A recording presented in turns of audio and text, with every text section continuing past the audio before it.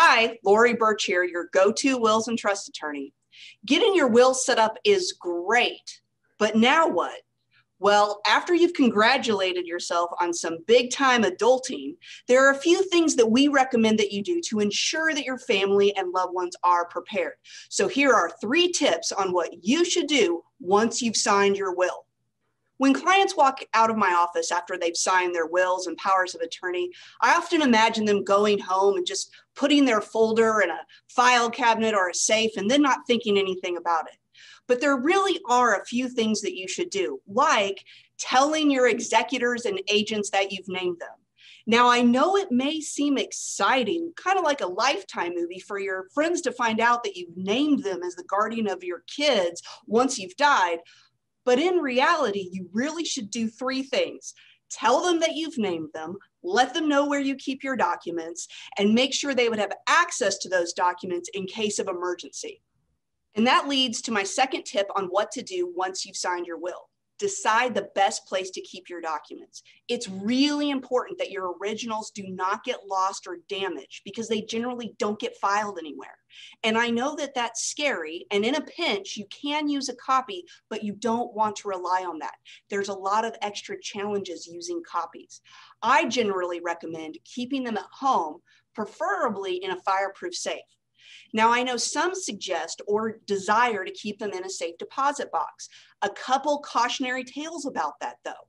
Those boxes typically get frozen once you've passed away.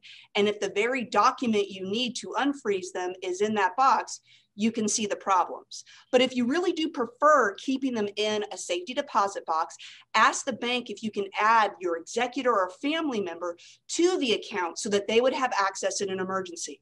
One last thing with safety deposit boxes.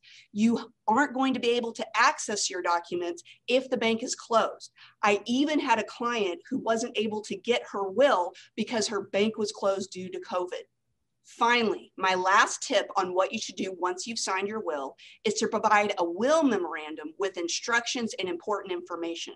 A will memorandum can be a guide to your executor where you list people to contact, where you keep important paperwork like deeds and birth certificates, making lists of usernames and passwords, and where you bank. You can even use a will memorandum to make a list of specific items you may want to go to specific people without clogging up your will with all of that information. Now remember, a will memorandum is not legally binding, but it will greatly assist your family and loved ones with handling your affairs and fulfilling your wishes.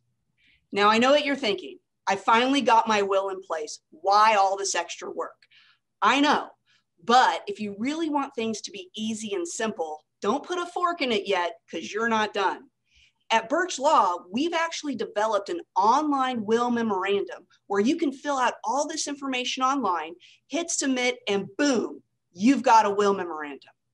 Have changes? No problem. Either log back into the app or you can edit the Word document that will get generated. To get started on your will memorandum today, click the link provided or reach out to us for more information. This is the best way to provide protection for your family and peace of mind for you. And remember, if you don't have a will, the state of Texas has one for you.